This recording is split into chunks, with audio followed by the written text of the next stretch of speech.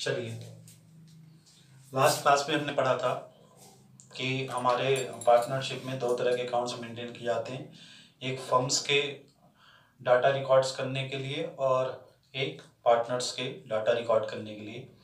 Firm बनाती थी profit and loss appropriation account, तो हमने profit and loss appropriation account के फॉर्मेट के बारे में बात की थी कि प्रॉफिट एंड लॉस एप्रोप्रिएशन क्या क्या होता है, ठीक है, उसमें क्या क्या आइटम्स रिकॉर्ड किए जाते हैं, ठीक है।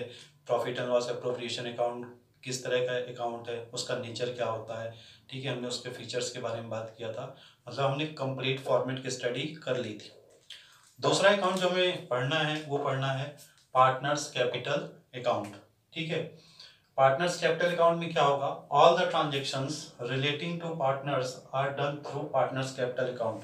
पार्टनर से रिलेटेड जो भी ट्रांजेक्शंस हैं, ठीक है, तो वो सारे कहाँ पे किए जाएंगे, किसके अकॉर्डिंग किए जाएंगे, पार्टनर्स कैपिटल अकाउंट में लिखे जाएंगे। Each and every partner has to maintain their separate account. Her partner का हम एक सेपरेट अकाउंट मेंटेन करेंगे।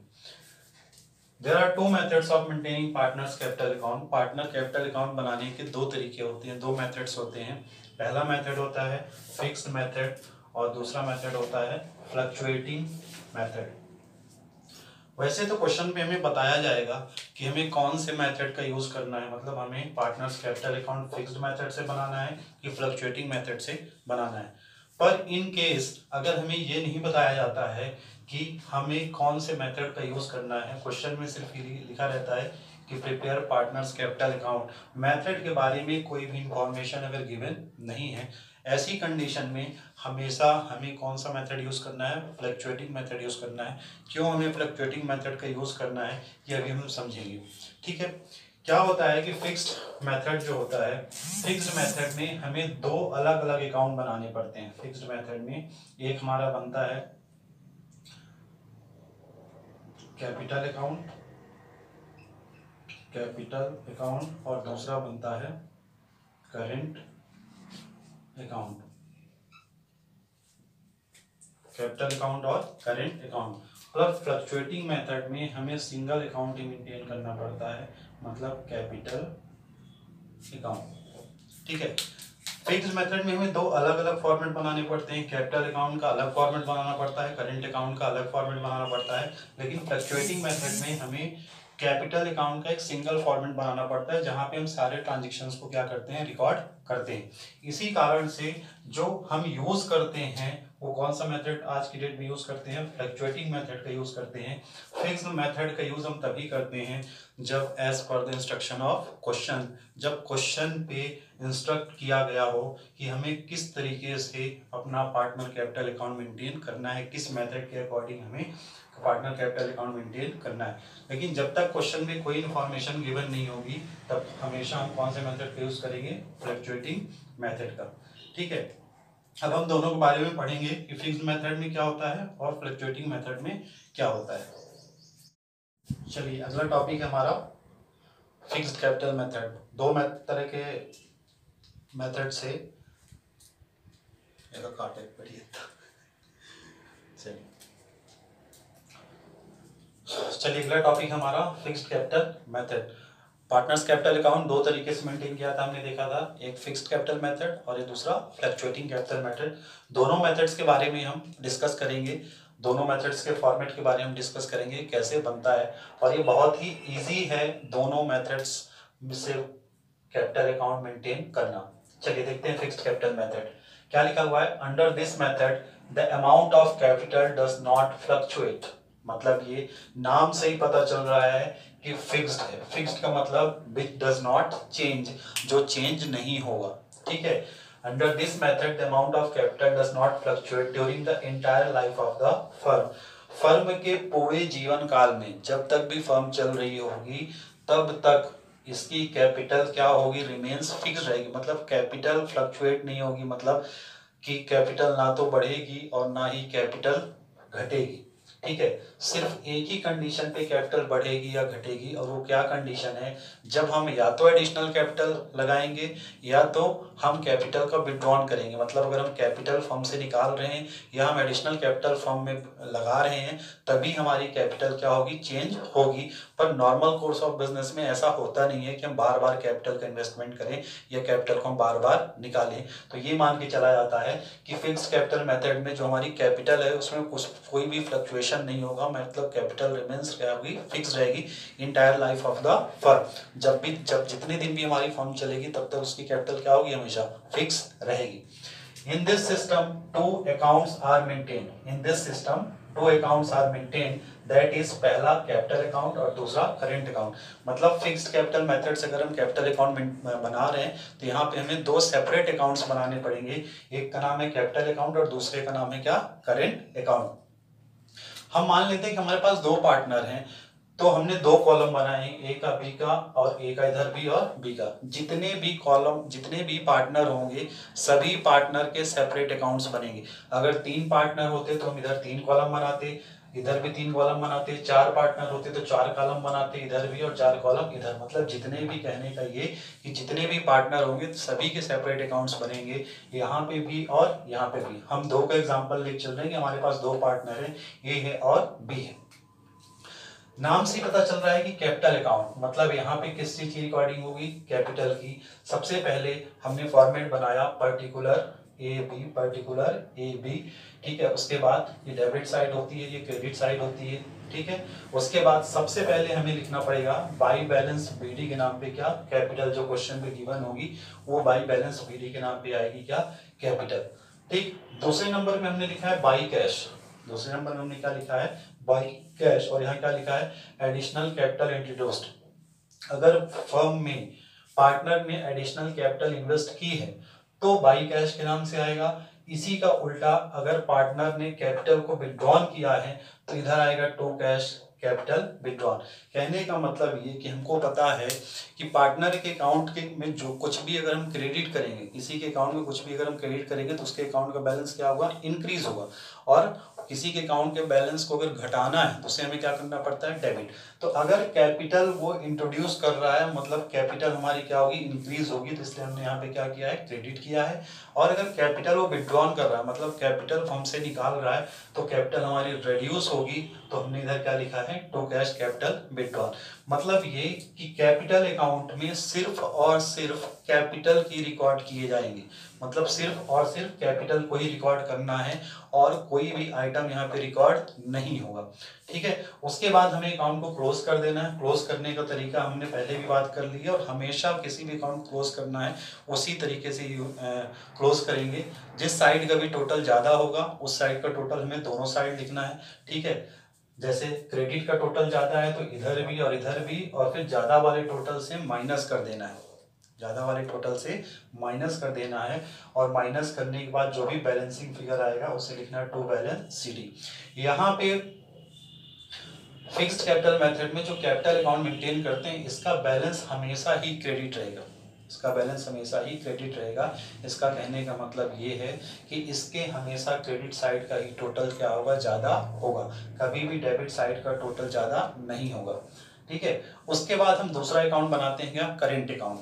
तो दूसरे अकाउंट में कैपिटल को छोड़कर, दूसरे अकाउंट में करेंट अकाउंट में कैपिटल को छोड़कर जितने भी एडजस्टमेंट थे, कैपिटल को छोड़कर जितने भी एडजस्टमेंट थे जो हमने profit and loss appropriation account में पढ़े थे, चाहे वो इंटरेस्ट ऑन कैपिटल हो, चाहे वो इंटरेस्ट ऑन ड्राइंग हो, चाहे वो सैलरी हो, चाहे वो कमीशन हो, चाहे वो रिजर्व हो, चाहे वो शेयर ऑफ प्रॉफिट हो, शेयर ऑफ लॉस हो, वो सारे ट्रांजेक्शन्स या सारे एडजस्टमेंट कहाँ पे रिकॉर्ड होंगे, करेंट अकाउंट में। मतलब कैपिटल को छोड़ देना है, उसके बाद जितने भी एडिशनल एडजस्टमेंट्स दिए गए थे वो सारे कहाँ रिकॉर्ड होंगे, करेंट अकाउंट में। अब ये करेंट अकाउंट में कौन कौन सी चीजें या कौन कौन से आइटम आ रहे हैं, ठीक है। सबसे पहले अगर करेंट अकाउंट का बैलेंस दिया गया है क्वेश्चन में तो बाई बैलेंस बीडी, ठीक है। उसके बाद बाई इंटरेस्ट ऑन कैपिटल। जब हमने profit and loss appropriation account पढ़ा था तो हमने प्रॉफिट एंड लॉस एप्रोप्रिएशन पढ़ा था, ये डेबिट साइड था और ये क्या था हमारा, क्रेडिट साइड। डेबिट साइड के जितने भी आइटम थे, इधर जितने भी आइटम थे वो सब कहाँ ट्रांसफर होंगे, क्रेडिट में ट्रांसफर होंगे, और क्रेडिट साइड जितने भी आइटम थे वो सब कहाँ ट्रांसफर होंगे, वो सब डेबिट में ट्रांसफर होंगे। अगर आपके पास प्रॉफिट एंड लॉस अप्रोप्रिएशन का फॉर्मेट है तो सबसे पहले हमने profit and loss appropriation account में डेबिट साइड में क्या लिखा था, इंटरेस्ट ऑन कैपिटल। तो इंटरेस्ट ऑन कैपिटल वो ट्रांसफर होकर कहाँ पे आया, ये आया bye interest on capital, debit से किधर आ गया, क्रेडिट में आ गया। दूसरा आइटम हमने लिखा था टू सैलरी, तो इधर आए तो सैलरी क्या हो जाएगी, बाई सैलरी। फिर हमने लिखा था कमीशन, तो आ गया बाई कमीशन। फिर हमारे पास था नेट प्रॉफिट जो हम डिस्ट्रीब्यूट करते थे, तो वो आ गया by profit and loss appropriation, share of profit. उसी तरह क्रेडिट साइड में एप्रोप्रिएशन के जो था वो सब किधर आ जाएगा, डेबिट साइड में। ठीक है, सबसे पहले क्रेडिट में यहाँ प्रॉफिट के नीचे हम इंटरेस्ट ऑन ड्राइंग लिखते थे, ये आ गया इंटरेस्ट ऑन ड्राइंग। और अगर हमें क्वेश्चन पे लॉस होता था तो वो प्रॉफिट एंड लॉस, इफ अगर होता है तो प्रॉफिट एंड लॉस किधर आ जाएगा, डेबिट साइड में। और एक चीज क्या आ जाएगी हमारी इधर, ड्राइंग। सारे एडजस्टमेंट करंट अकाउंट में रिकॉर्ड करने के बाद फिर से हम इसको अकाउंट को क्या करेंगे, क्लोज करेंगे। और क्लोज करने का अपना पुराना तरीका, जिस साइड का टोटल ज्यादा उस साइड का टोटल दोनों साइड, और ज्यादा वाले टोटल से कम को क्या कर देना है, हमें माइनस कर देना है। पर यहाँ पे करंट अकाउंट का बैलेंस डेबिट भी हो सकता है, क्रेडिट भी हो सकता है। कहने का मतलब ये कि इसके डेबिट साइड का भी टोटल ज्यादा हो सकता है और क्रेडिट साइड का भी टोटल ज्यादा हो सकता है। पर हम अभी मान रहे हैं कि हमारे क्रेडिट साइड का टोटल ज्यादा है, तो जो बैलेंसिंग फिगर आएगा जो हम लिखेंगे टू बैलेंस सीडी के नाम से, क्लोजिंग बैलेंस, वो किधर लिखेंगे हम, डेबिट साइड में, क्योंकि हमारा क्रेडिट साइड का टोटल क्या है, ज्यादा है। ठीक है, तो ये था हमारा फिक्स्ड कैपिटल मेथड। क्योंकि हमें दो अकाउंट अलग अलग सेपरेट बनाने पड़ते हैं, दो अकाउंट बनाने पड़ते हैं, इसलिए जब तक क्वेश्चन पे स्पेशली कहा नहीं जाता है तब तक हम इस मेथड का यूज नहीं करते हैं। तो हम कौन से मेथड यूज करते हैं, हम यूज करते हैं फ्लक्चुएटिंग मेथड।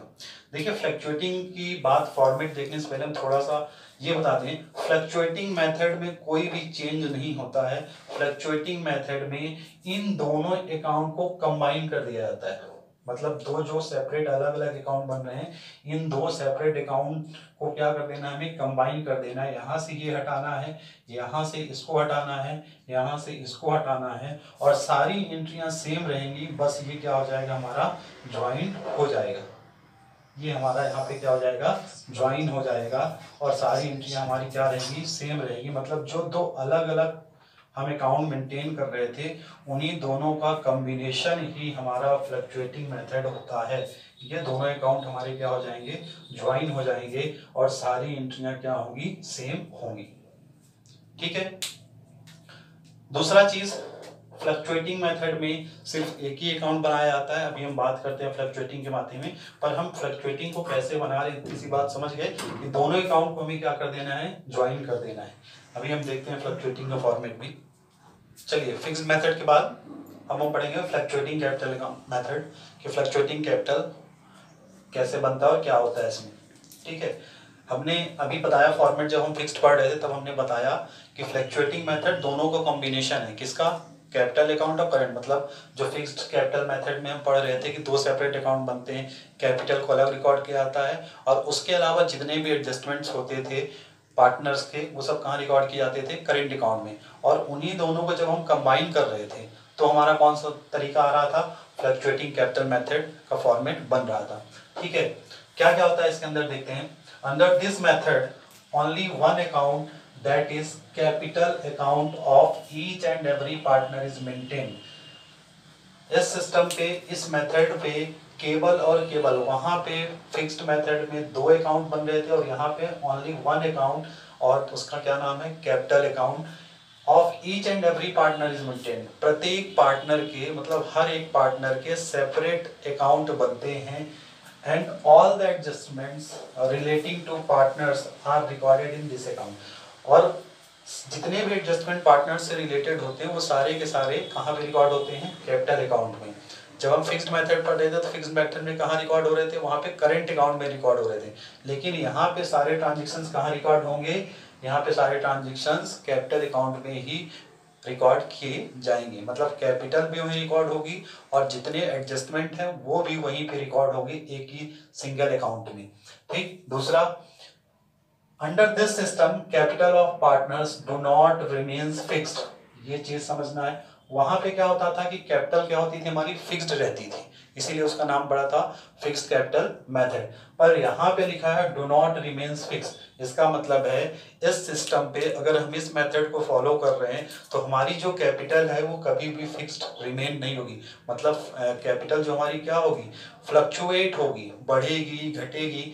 और बढ़ेगी घटेगी कैसे, ट्रांजेक्शन की जब हम एंट्री करेंगे, जैसे ही हम डेबिट क्रेडिट में ट्रांजेक्शन को रिकॉर्ड करेंगे तो उससे हमारी जो कैपिटल है वो क्या होगी, वेरीज होगी, मतलब चेंज होगी, keeps on changing.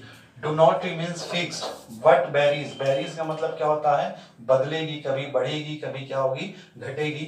With each debit या क्रेडिट एंट्री, हर एक डेबिट एंट्री, मतलब चाहे हम डेबिट में एंट्री कर दें या चाहे हम क्रेडिट में एंट्री करें, डेबिट में एंट्री करेंगे तब भी हमारी कैपिटल चेंज हो जाएगी, क्रेडिट में एंट्री करेंगे तब भी हमारी कैपिटल क्या हो जाएगी, चेंज हो जाएगी।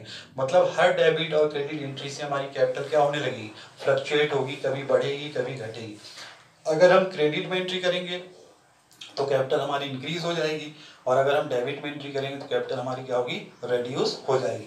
तो हर एक डेबिट और क्रेडिट एंट्री से हमारी कैपिटल क्या होती है, वेरीज होती है, मतलब चेंज होती है। एज अ रिजल्ट, जिसके परिणाम स्वरूप the balance in the capital account keeps on changing, और यही डेबिट और क्रेडिट एंट्री के कारण ही, इसी के परिणाम स्वरूप the balance in the capital account, जो हमारे कैपिटल अकाउंट का बैलेंस होता है, कीप्स ऑन चेंजिंग, ये क्या होने लगता है, बदलने लगता है। That is why it is called as fluctuating capital method, और इसीलिए इस मेथड को क्या कहा जाता है, फ्लक्चुएटिंग कैपिटल मेथड। क्यों कहा जाता है, क्योंकि यहाँ पे हर एक डेबिट और क्रेडिट एंट्री के कारण हमारी जो कैपिटल है वो क्या होने लगती है, फ्लक्चुएट होती, कभी ये बढ़ जाती है और कभी ये घट जाती है। बढ़ती कब है, जब हम एंट्री क्रेडिट साइड में करेंगे तो कैपिटल हमारी क्या हो जाएगी, बढ़ जाएगी, और घटती कब है, जब हम डेबिट में एंट्री करेंगे तो कैपिटल हमारी क्या हो जाएगी, घट जाएगी। The balance of this account में बी आइदर डेबिट और क्रेडिट। फिक्स्ड मेथड में हमने देखा था कि जो कैपिटल अकाउंट का बैलेंस होता था वो हमेशा क्या होता था, क्रेडिट होता था, लेकिन यहाँ पे आइदर डेबिट और क्रेडिट, कैपिटल अकाउंट का यहाँ पे जो बैलेंस है वो डेबिट भी हो सकता है और क्रेडिट भी हो सकता है। ठीक है, तो ये फ्लक्चुएटिंग कैपिटल मेथड के बारे में था। अब हम इसका फॉर्मेट, हालांकि हमने फॉर्मेट देख लिया था पर फिर भी एक बार मैं फॉर्मेट दिखा देता हूँ बना के। चलिए फ्लक्चुएटिंग मेथड का फॉर्मेट देखते हैं। अभी हमने ये वाला मेथड देख लिया था, इसका फॉर्मेट हमने देख लिया था फिक्स्ड मेथड का, और हमने देखा था दोनों मेथड को हम कंपेयर करते हैं और दोनों को हम सीखते हैं कि कैसे एक अगर हमसे बनेगा तो हमसे दूसरा कैसे बनेगा। फिक्स्ड मेथड में हमने देखा था कि दो अलग अलग अकाउंट बनाए जाते हैं, मतलब दो सेपरेट अकाउंट बनाए जाते हैं। एक अकाउंट बनता है कैपिटल अकाउंट और दूसरा बनता है करेंट अकाउंट। कैपिटल अकाउंट में सिर्फ और सिर्फ हम क्या रिकॉर्ड करते थे, कैपिटल रिकॉर्ड करते थे, जो भी कैपिटल हमें दी रहती थी वो बाई बैलेंस बीडी के नाम से लिखते थे। और अगर कोई पार्टनर एडिशनल कैपिटल लगाता था या कैपिटल विड्रॉन करता था, मतलब फर्म से कैपिटल निकालता था, तो अगर एडिशनल कैपिटल लगाता था तो उसे हम बाई कैश एडिशनल कैपिटल के नाम से लिखते थे क्रेडिट साइड में, और डेबिट साइड में जब निकालता था तो टू कैश कैपिटल विड्रॉन के नाम पे लिखते थे। अच्छा, यहाँ पे कैपिटल अकाउंट में सिर्फ और सिर्फ क्या रिकॉर्ड हो रहा था, हमारा कैपिटल, चाहे वो बैलेंस हो, चाहे वो एडिशनल कैपिटल हो, और चाहे कैपिटल का विड्रॉवल हो। ठीक है, उसके बाद जितनी भी सारी अलग अदर एडजस्टमेंट्स थे वो सारे कहाँ रिकॉर्ड होते थे, करेंट अकाउंट में। मतलब पार्टनर से रिलेटेड जितने भी एडजस्टमेंट कैपिटल के अलावा थे, कैपिटल को छोड़ कर थे, वो सारे कहाँ रिकॉर्ड हो रहे थे, हमारे करेंट अकाउंट में। ठीक है, बैलेंस रिकॉर्ड हो रहा था। ठीक, उसके बाद interest on capital, salary, commission, profit, drawing, interest on drawing, profit and loss, और बैलेंस शीट। ये तो हमने बात कर ही ली है। लेकिन अब अगर हम फ्लक्चुएटिंग बनाना हो तो अगर हमसे, ये हमने बताया था कि जो फ्लक्चुएटिंग मेथड होता था वो दोनों का कॉम्बिनेशन है। मतलब यहाँ पे जो दो अलग अलग अकाउंट बनाए गए, कैपिटल अकाउंट और करेंट अकाउंट, इन दोनों अकाउंट को जब हम कंबाइन कर देंगे, इन दोनों अकाउंट को जब हम कंबाइन कर देंगे तो कौन सा तरीका आएगा हमारे पास, फ्लक्चुएटिंग मेथड बन जाएगा। क्योंकि इन दोनों को कंबाइन करके हमें एक बना देना है, एक कैपिटल अकाउंट। ठीक है, कंबाइन करने का क्या तरीका है, ये जो बीच में पार्टीशन किया गया है, ये जो बीच में पार्टीशन किया गया है, ये करेंट यहाँ से हट जाएगा। ठीक है, ये पार्टीशन को हटा के हम ज्वाइन कर देंगे। जैसे ये पार्टीशन हमने यहाँ से हटा दिया और ये जो पार्टीशन था वो हमने यहाँ से हटा दिया। ये दोनों देखिए अब ज्वाइन हो गया। जब इसको हम ज्वाइन कर देंगे, ये ज्वाइन कर दिया हमने इधर और ये हमने ज्वाइन कर दिया इधर। अब देखिए, अब ये दोनों अकाउंट सेम हो गए। अब ये दोनों अकाउंट क्या हो गए हैं? सेम हो गए। इधर भी सबसे पहले बाई बैलेंस बीडी, उधर भी बाई बैलेंस बीडी, फिर बाई कैश एडिशनल कैपिटल, वहां पे भी बाई कैश एडिशनल कैपिटल, फिर by interest on capital, by interest on capital, by salary, by commission, by profit, इधर भी to cash, drawing, interest on drawing, profit और balance CD. मतलब जब दोनों को कंबाइन कर देंगे तो कौन सा बन जाएगा? फ्लक्चुएटिंग। और इसीलिए हमने पढ़ा था कि जब तक क्वेश्चन पे लिखा ना हो तब तक हमेशा कौन से मेथड का यूज करना है? फ्लक्चुएटिंग कैपिटल मेथड का यूज करना है। अब इसको बनाना, ये तो हमने तुम्हें फॉर्मेट बना दिया, पर इसको बनाना अगर तुम्हें ये नहीं भी याद है तब भी इसको बनाना बहुत आसान है। जैसे कैपिटल अकाउंट के ऊपर तुम बनाओगे अपना profit and loss appropriation account, capital account के ऊपर बनेगा हमारा profit and loss appropriation account. तो प्रॉफिट एंड लॉस एप्रोप्रिएशन बनाने के बाद जब हम कैपिटल अकाउंट का फॉर्मेट बनाएंगे सबसे पहले, उसके बाद जब हम कोई भी अकाउंट बनाते हैं तो सबसे पहले उसमें उसका बैलेंस ट्रांसफर करते हैं। ठीक है, डेबिट क्रेडिट जिधर जैसा भी उसका बैलेंस होता है वो हम बैलेंस ट्रांसफर करते हैं। उसके बाद हमने बताया था पिछली क्लास में कि जब भी एक रूल याद रखना, अगर तुम्हें ये नहीं पता है कि कौन सी चीज डेबिट, कौन सा आइटम डेबिट में जाएगा, कौन सा आइटम क्रेडिट में जाएगा, तो हमेशा इस रूल को याद रखना कि एक अकाउंट से जब भी दूसरे अकाउंट पे ट्रांसफर होगा तो डेबिट का आइटम क्रेडिट पे जाएगा और क्रेडिट का आइटम डेबिट में, मतलब जो भी पोस्टिंग होगी वो क्या होगी? अपोजिट पोस्टिंग होगी।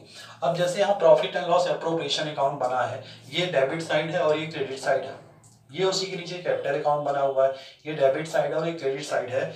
तो तुम्हें बैलेंस लिखने के बाद कैपिटल का देखना है कि profit and loss appropriation account के डेबिट में क्या है। जो जो डेबिट में, जैसे सबसे पहले इंटरेस्ट ऑन कैपिटल दिया है तो डेबिट के आइटम सब आ जाएंगे क्रेडिट में और क्रेडिट के आइटम चले जाएंगे डेबिट में। तो डेबिट में सबसे पहले इंटरेस्ट ऑन कैपिटल लिखा है, ये देखिए बाई इंटरेस्ट ऑन कैपिटल इधर आ गया। फिर क्या लिखा है? सैलरी, फिर इधर क्या आ गई है? By salary. फिर क्या लिखा है? कमीशन, ये आ गया है बाई कमीशन। फिर क्या लिखा है? प्रॉफिट, ये आ गया है प्रॉफिट। क्रेडिट की बात अगर करें तो ये देखिए इंटरेस्ट ऑन ड्राइंग लिखा है तो ये इंटरेस्ट ऑन ड्राइंग, फिर लिखा है लॉस तो ये लिखा है लॉस। सिंपल सा कॉन्सेप्ट ये है कि अगर तुम्हें इतनी सी समझ है कि किस ट्रांजैक्शन से या किस एंट्री से पार्टनर के कैपिटल का बैलेंस बढ़ेगा और किस ट्रांजैक्शन या किस एंट्री से पार्टनर के कैपिटल का बैलेंस घटेगा, जिससे बैलेंस बढ़ेगा तो उसे लिखना है क्रेडिट में, जिससे बैलेंस घटेगा उसे लिखना है डेबिट में। ठीक है, अब इतना तो हमें पता है कि प्रॉफिट होगा तो हमारे अकाउंट का बैलेंस बढ़ेगा कि घटेगा? प्रॉफिट होगा तो हमारे अकाउंट का बैलेंस बढ़ेगा, कमीशन मिलेगा तो बढ़ेगा, कैपिटल पर इंटरेस्ट मिलेगा तो बढ़ेगा, सैलरी मिलेगी तो बढ़ेगी। उसी तरह अगर हम ड्राइंग करेंगे तो अपने कैपिटल से पैसा, मतलब अपने अकाउंट से पैसा निकालेंगे तो बैलेंस क्या होगा? घटेगा। ड्राइंग पर इंटरेस्ट चार्ज होगा तब भी घटेगा, लॉस होगा तब भी घटेगा। तो ये सिंपल सा कॉन्सेप्ट याद रखना है कि जिस ट्रांजैक्शन से या जिस एंट्री से हमारे अकाउंट का बैलेंस बढ़ेगा वो सब कैपिटल के क्रेडिट में रिकॉर्ड होगा और जिससे घटेगा वो किधर रिकॉर्ड होगा? डेबिट में रिकॉर्ड होगा। ये दोनों फॉर्मेट थे, एक फिक्स मेथड है और एक फ्लक्चुएटिंग मेथड। इसके बारे में हमने और भी चीज पढ़ी थी, जैसे हमने पढ़ा था कि फिक्स्ड मेथड में कैपिटल हमेशा क्या होती है? फिक्स्ड होती है और यहाँ पे क्या होती है? फ्लक्चुएट होती है। जब हमने इसका थ्योरी सेक्शन पढ़ा था तो हमने ये पढ़ा था कि हर एक ट्रांजेक्शन जो हम डेबिट में करते हैं या क्रेडिट में करते हैं उससे हमारी कैपिटल वेरी होती है, मतलब चेंज होती है हर एक ट्रांजेक्शन से। जैसे हमने बैलेंस लिखा और बैलेंस के बाद हमने इंटरेस्ट ऑन कैपिटल लिख दिया तो पहले हमारी कैपिटल यहाँ कुछ और रही होगी, लेकिन जैसे इंटरेस्ट ऑन कैपिटल लिखा तो कैपिटल हमारी क्या हो गई? इंक्रीज हो गई। फिर हमने सैलरी लिख दिया, कैपिटल और हमारी इंक्रीज हो गई। कमीशन लिख दिया, फिर इंक्रीज हो गई।